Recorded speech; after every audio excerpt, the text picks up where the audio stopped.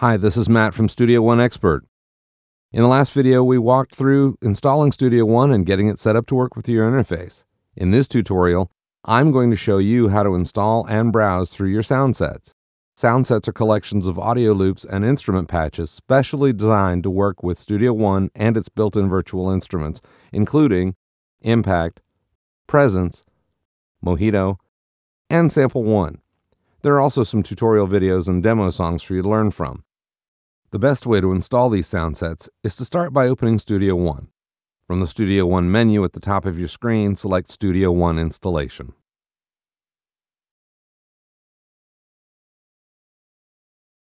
From here, you can install the content from either the DVD that you received when you purchased Studio One, or directly from your user account if you have an internet connection. You can also install any content at any time you like from this menu. If you choose to install from your user account, it'll bring you to this page. As you can see, there are two sound sets here for you to download that are attached to Studio One free. So go ahead and click each download button and download these sound sets to your computer. Once you've downloaded your sound sets, you can close the browser.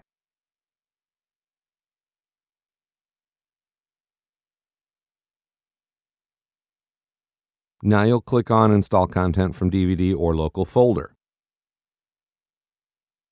From here, you're going to go to the folder that you've downloaded your content to by clicking on the Install From directory.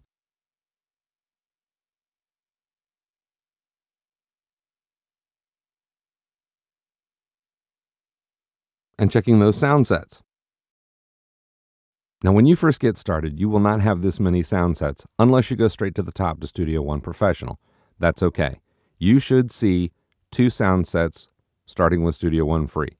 You will also have a folder of content that includes demos and tutorials. So go ahead and check all three of these items and click Install 3 packets. When it's finished, click Done. This will bring you back to the start screen.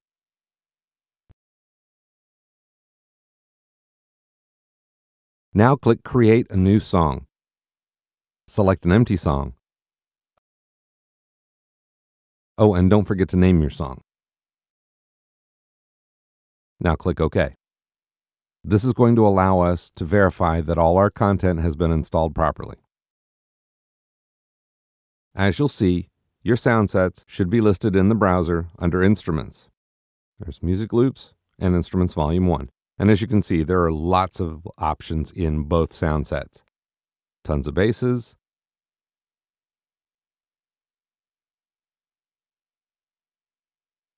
guitars,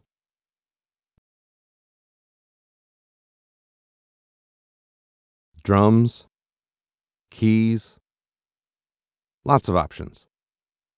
Now let's open the folder that says Studio One Music Loops. Go ahead and click open the Bass folder and select a bass in these music loops. A music loop is a combination not only of a music patch, but also a MIDI file to get you started.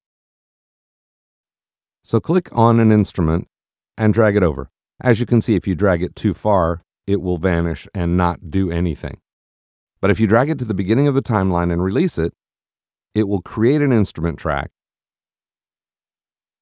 install the instrument, and place a MIDI file there for you to play with.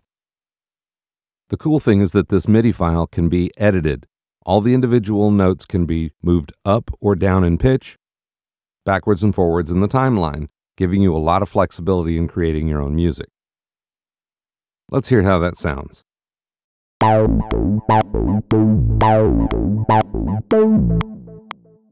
While you're auditioning a loop, it's probably a good idea to drag the loop indicators from the beginning to the end of the loop. One way to do this is to drag them just above the timeline. The other way is to single-click on the MIDI loop and hit Shift-P. This creates markers from the beginning to the end of the loop. Now, if you hit the slash key, it will turn on that loop. Hitting the comma key will take you to the beginning of the track, and hitting the space bar to start over, you will now hear the MIDI loop playing over and over and over again from start to finish. And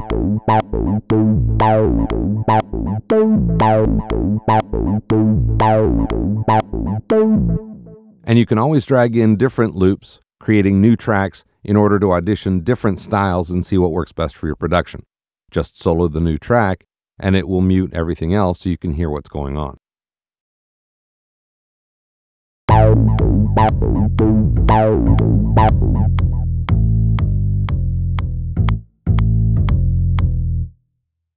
Let's drag in a drum loop to line up with our bass track and see how that sounds.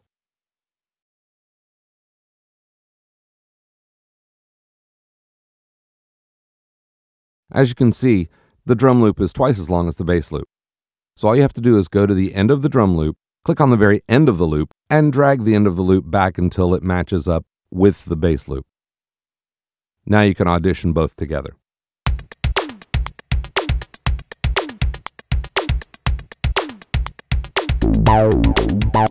Another cool feature is that you can drag a different sound on top of your MIDI loop and it will change the sound but continue to play the same loop. That's great for auditioning different sounds to match your track. This works not only with bass but with drums, keys, whatever. Not only can you drop new sounds on top of the MIDI part, but you can also drop them on the instrument itself if you have it open, like this.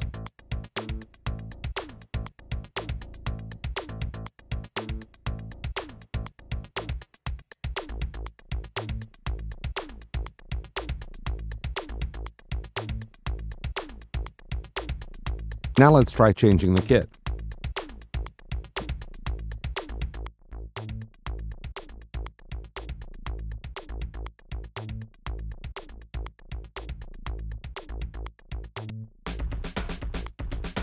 Not every sound is going to work with your production, so just experiment and have fun.